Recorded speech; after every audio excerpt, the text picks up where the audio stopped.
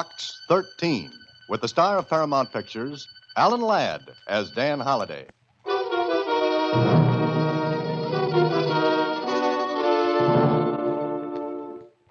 Box 13, care of Star Times. We're allowed newspapers here, and by chance I saw your advertisement. I have exactly 48 hours to live. No more than that, unless you can do something which no one else has been able to do. Get me out of the death cell of the state penitentiary. I was tried and convicted for the murder of one of my best friends.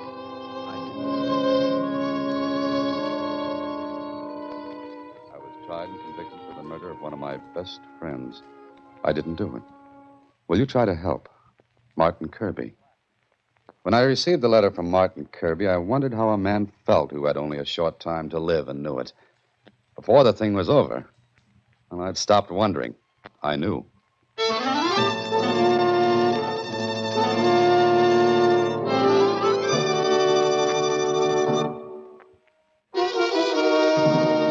And now, back to Box 13 and Dan Holliday's newest adventure, Hunt and Peck.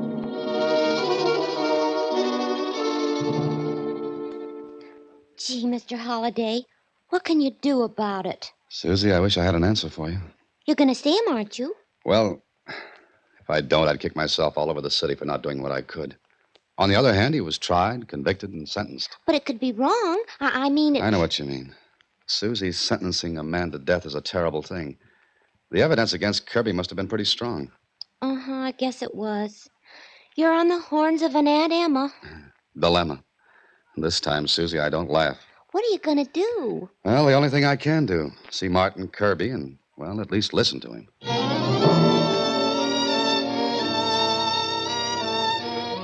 I didn't think you'd come, Mr. Holliday. Why not? Well, there must have been a million guys in this place. All innocent. Sure, maybe. Some of them were and are. I am. What time? I mean... I know what you mean. It's 1:30 now. I've got the rest of today until tomorrow night at 11:30. 34 hours. I know. I've counted them, too. All right, Kirby, what can I do? I don't know. Is there anything you can tell me, something that didn't come out at the trial? The only thing that didn't come out at my trial was the fact that I didn't kill Leslie Roberts. Oh, I kept saying it, but there was too much against me. At first, when I got here, I didn't care anymore. If they wanted to see an innocent man die for something he didn't do, then it was murder on their heads. But now, Mr. Holliday, I want to live. Sure. But there's nothing you can tell me.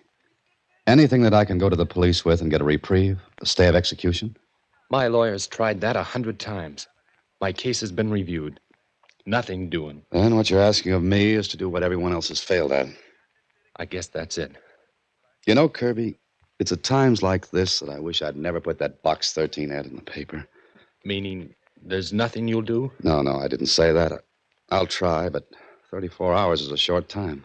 Look, maybe you'll go at this with a fresh slant. Maybe something will hit you that everyone else has missed. Yeah, maybe.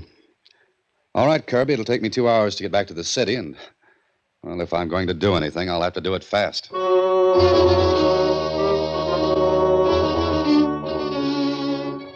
Driving back to the city, I felt like someone who has to tell a kid there's no Santa Claus. Because I was almost sure that Kirby had no chance. What could I do? The police were no fools. The district attorney must have had an airtight case against Kirby when he went to trial. Well, I'd promised to help, so my first stop in the city was the Star Times, and down to the morgue to read up on the case. It was all there. Whoever covered the case for the Star Times had done a great job of reporting. I looked at my watch. It was 3:45.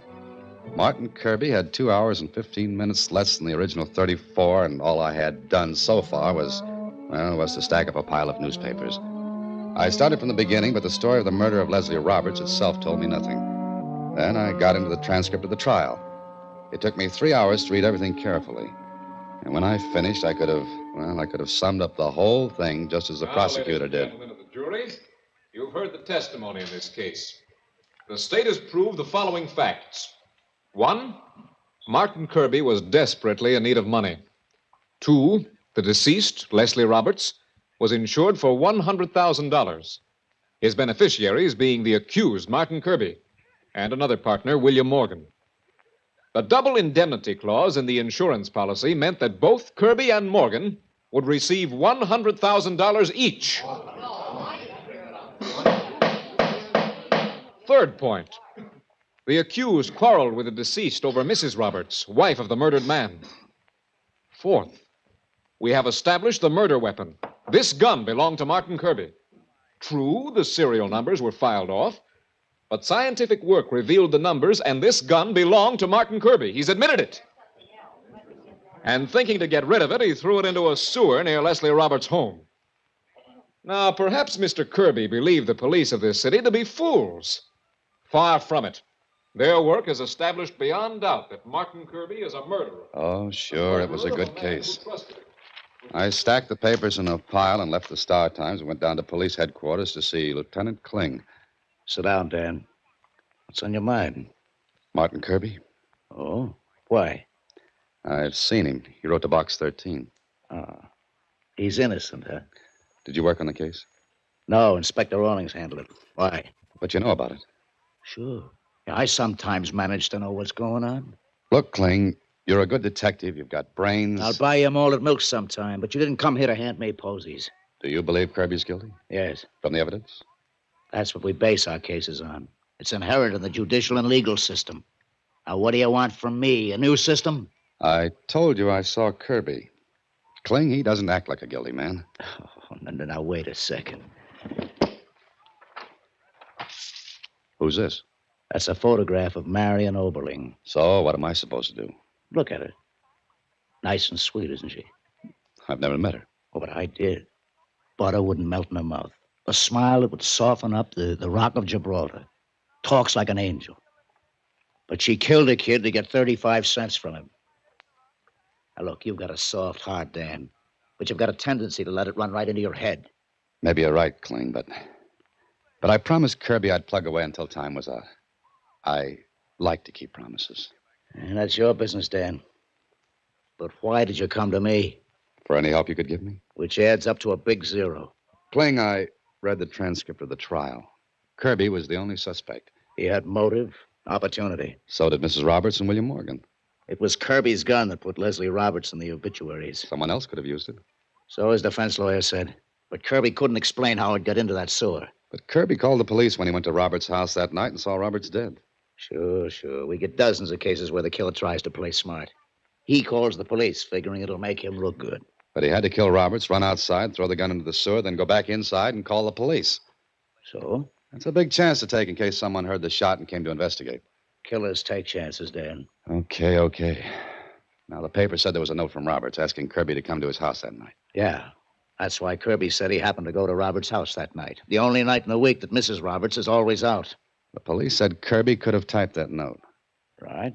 But Kirby's defense lawyer said Roberts could have typed it. Look, you type a note to me asking me to meet you. Then what do you do? What do you mean, what do I do? You write your signature 9 times out of 10. You don't type it. So? That means anyone could have typed it. I know. To get Kirby to Roberts' house. That's it. So that was all brought out at the trial. The jury saw it the way the prosecution summed it up. That Kirby typed that note to make it seem as though he was asked to Roberts' place. But both Mrs. Roberts and Morgan also stood to gain by Roberts' death. Each gets $100,000. Look, the case is closed. Too many things added up against Kirby. Sometimes things can be added up wrong. Figures and facts. You're knocking your head against a stone wall. So I'll get a headache. That's about all. Okay, I'll carry aspirins with me. But, say, could I look at that note? What for? This is a favor. Okay, I'll take care of it for you. But I'll give you 6-2 and even that Martin Kirby will be executed tomorrow night at 11:30.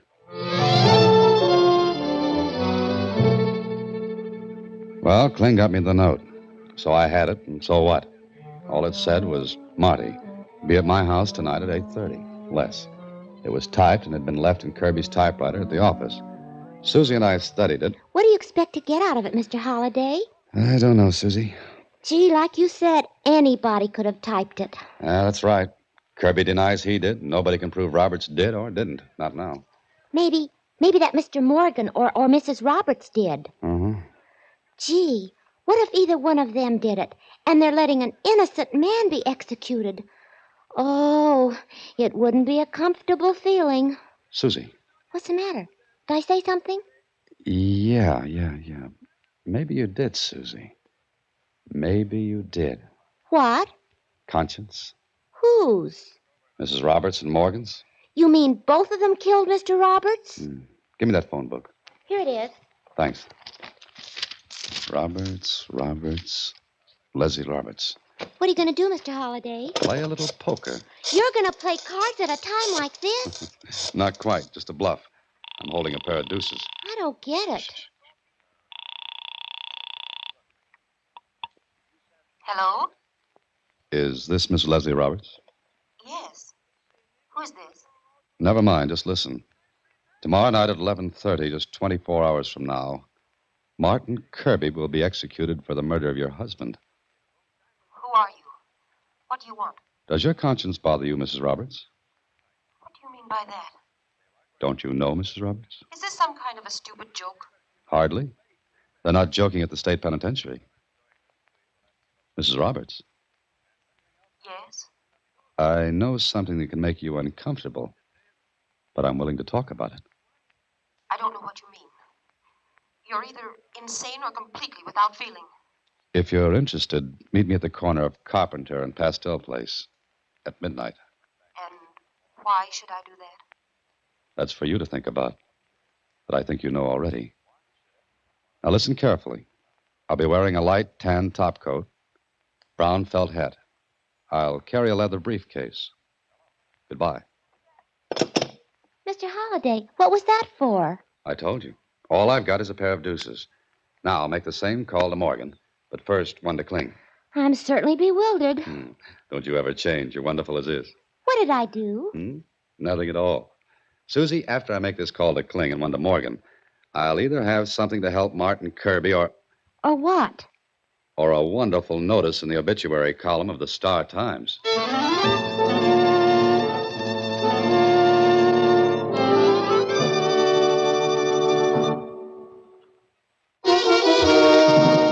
And now back to Hunt and Peck, another Box 13 adventure with Alan Ladd as Dan Holliday.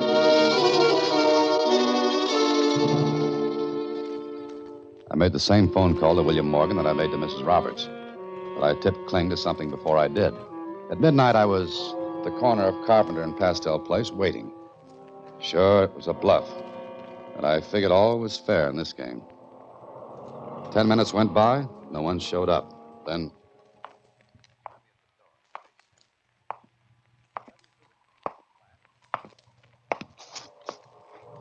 Got a light, Bub? Yeah, sure.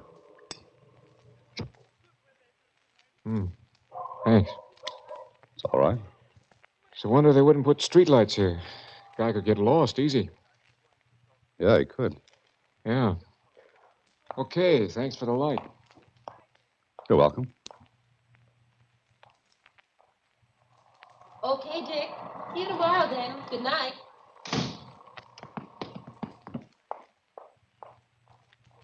Maybe I played the wrong cards. Maybe no one would show up. It was 20 minutes past midnight. I stepped out of the shadows where I'd been standing. I felt pretty silly. And I knew what Kling would say. I was 20 feet away from the corner, walking slowly, looking up and down the street. There was no one in sight. The lights in the windows of the houses went out, slowly, one by one. I was 30 feet away from the corner when... Dick! Dick, is that you? Hey, that was somebody shooting! Oh, the shot just been... Dan, where are you? Right here, Kling. Did you get it? Yeah, on the arm. Sergeant, lead those people back. Keep them in their houses. And tell Thompson to take a couple of boys and scour this neighborhood. Find the person who fired that shot. Whoever it was is the one who should die on Martin Kirby's place. You're an idiot. You set yourself up like a clay pigeon. How bad's the arm now? It's not so deep as well or wide as a church door, but 'twill do. How do you like this guy? He gets winged and quotes Shakespeare. Okay, let's get you out of here.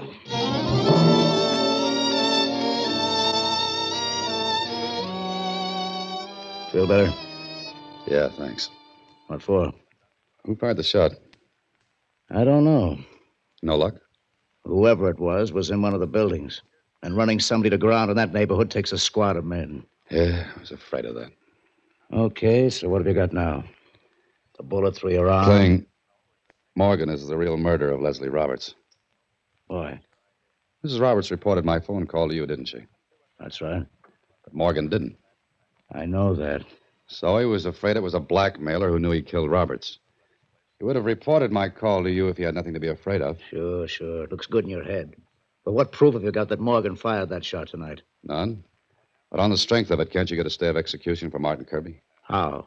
I call up and say you got shot. You think it was Morgan. Morgan denies it. No soap, Dan. To get a stay for Kirby, you need positive evidence. And this hole in my arm doesn't count? Only as a strike against you. And you're lucky at that. What do I have to do? If you could prove Morgan fired that shot, you'd have something. But what you'd have is that he fired at you. Not that he killed Roberts. Say so, swear out a warrant, and we'll bring him in. No. Don't do that. Let me ask you one more question. What? What do you think of the whole thing now? Well, Come on. What do you think? I think you've got something, but the police haven't. I was afraid of that. All right, Kling. Any objections if I keep going? None for me, but you'll have to do it alone. As far as the department's concerned, the Roberts case is closed. I'd never get permission to work on it, Dan. Not even on your own time? That's different. Okay. Keep in touch. Yeah, I will. Meanwhile, you keep alive. Well, there wasn't anything more I could do that night. Took my punctured arm and myself home and got some sleep. Not much, though, because I knew I was right and Kling was right. Only two people knew I'd be at Carpenter and Pastel at midnight. Morgan and Mrs. Roberts. Mrs. Roberts had called the police to report my call. Morgan hadn't. All Morgan had to do now was to lay low until Kirby was executed. But he had been worried enough to take a shot at me. Then I thought of something else. The next morning in my office... Mr. Holliday? Oh, good morning, Susie. Your arm. It's in a sling. It's becoming, isn't it? What happened? I was shot. Oh, who shot you? William Morgan, I'm sure. But never mind that now. I want you to help me. Why, sure, Mr. Holliday, but I won't get shot, will I? Here, sit down at the typewriter. All right. Now, look, I've typed out a bunch of slips with, "Now is the time for all good men to come to the aid of their party." With one arm? Good enough.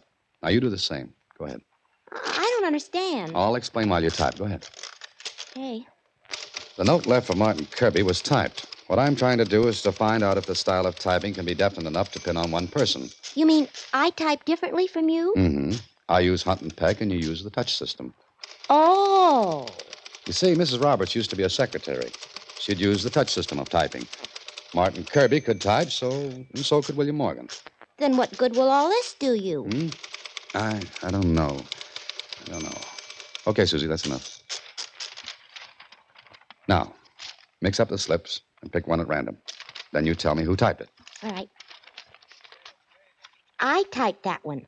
How do you know? It's smoother than yours. That the only way you can tell? Uh-huh. Oh. Then if I type touch system, it'd be pretty tough to tell the slips apart. Oh, sure. All touch system is smooth looking. The letters are, well, they're all about the same blackness. Okay, that's another lead shot. Gee, I'm sorry, Mr. Holliday. Look at that clock. 10 minutes past 12. Less than 12 hours left for Kirby. Susie, I'm as sure as I can be that Morgan's guilty. But he shot me last night. Then why don't the police arrest him? It's dangerous for a man like that to be loose. Yes, I think you're right, but Susie, Uh-huh. remember what you said about conscience? Mm-hmm. Well, look, if Morgan was sure of himself, he wouldn't have tried that stunt last night. All right, because he did, it means that a little more work on him might make him break, huh? You're not going to let him shoot at you again. Oh, not if I can help it. But I am going to see him. You will be careful, won't you, Mr. Holliday? Susie, I have only one life to give my work. But it so happens I like it. It took the rest of the day, but I learned all I could about Mr. William Morgan. And there wasn't one thing that pointed at him as a killer. But I was sure he'd killed Roberts and framed Kirby.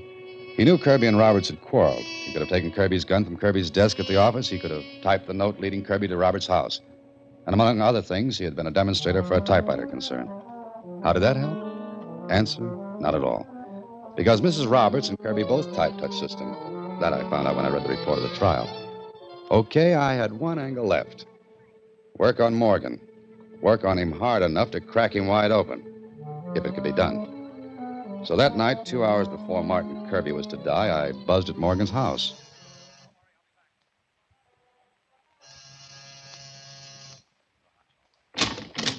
Yes? What is it? Mr. William Morgan? Yes. Who are you? I'm a writer. I have nothing to say. Excuse me. Get your foot away. Oh, just a minute. Did you receive a phone call last night? Come in. Thank you. What about a phone call? Did you have one last night? I don't know what you're talking about. But you let me in when I mentioned it. Sit down. Okay. You hurt your arm. Yes, it got in the way. You mentioned a phone call? Yes, I did. Cigarette? No, thanks. That ashtray's awfully full. You must have been smoking a lot. So what? Nervous, Mr. Morgan? Now, look here. I've had enough of this. What do you want? And who are you? My name's Holliday. I called you last night. That was a gruesome joke, Holiday. One I didn't appreciate at all. I wasn't trying to amuse you, Morgan. Why did you make that call? Before I answer that, take a look at your clock. Well, what about it? In 1 hour and 50 minutes, Martin Kirby will be executed for a murder he didn't commit. Why don't you say what you've come to say? Because I'm waiting for you to say something. You mean you'd like me to say something that would... Oh, no. Why didn't you tell the police about that call last night? Big belly laugh, huh? Yes, so the police know that you made that call. Yes, I... Oh, that wasn't very bright of you, Mr. Holliday. No blackmailer would have told the police he made that call. If you knew anything and were planning to trap me, you'd have kept it to yourself, right? Morgan grinned at me. He knew I'd walked right into it. His nervousness seemed to just ooze away. He lighted another cigarette and kept grinning at me through the smoke. Then... Don't you think you'd better leave now, Holliday? Morgan, there was a note, typewritten. You typed it. Did I? Yes. Maybe you don't know this, but that note can put you in Kirby's place. Yes? How? Well, there's a way of telling who typed a note. Every typist has a different touch. And when enlarged, the touch of one typist will show up differently from another's. Kirby's defense lawyer missed that bet. But I didn't. You talk a great deal too much, Holliday. But it's interesting conversation, isn't it? I don't believe what you said. No? Here's the note. The police lent it to me, and... Yeah, that's all, Holliday. Stay sitting. You really wanted that note, didn't you? And I've got it. And that gun in your hand. It's the same one you shot me with last night. And this time it won't be in the arm. No, I suppose not. Look, Holliday, it's almost 10. In about 1 hour and a half, Kirby will be executed. Now, you settle down and wait until 11:30. What do you mean? 2 birds with 1 stone. Kirby and you. At 11:30.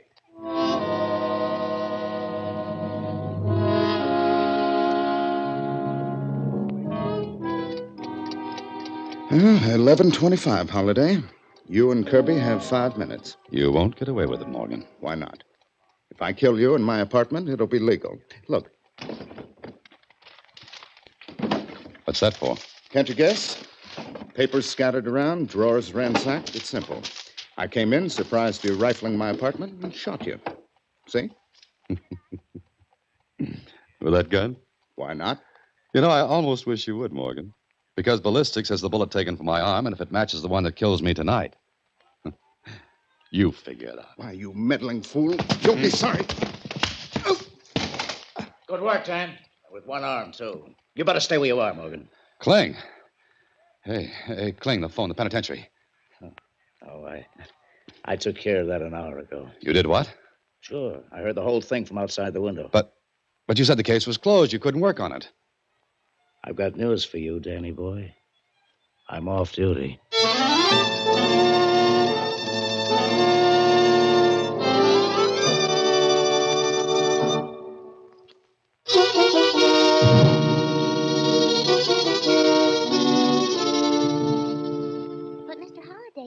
said nobody could tell the difference between typists. That he did, Susie. And a bluff about the bullet. Well, any bluff in a poker game, Kling. Oh, by the way, let me ask you one question. Yeah? What? Why did you hold off until the last minute? Oh, I had time. Morgan wouldn't dare kill you until after Kirby was executed at 11:30. So I looked at my watch and I figured I had time to get the headquarters, pull strings to stop the execution, and get back to you. Lieutenant Kling, What, Susie? look at your watch. It's stopped. Oh, that's nothing. It does that every once in a while. Just shake it and, Oh, holy cats. Oh, no. Good night, Susie. Next week, same time, through the courtesy of Paramount Pictures, Alan Ladd stars as Dan Holliday in Box 13. Box 13 is directed by Richard Sandville, with an original story by Robert M. Light, adapted for radio by Russell Hughes. Original music is composed and conducted by Rudy Schrager. The part of Susie is played by Sylvia Picker, and that of Lieutenant Kling by Edmund MacDonald. Production is supervised by Vern Karstensen. Box 13 is a Mayfair production from Hollywood.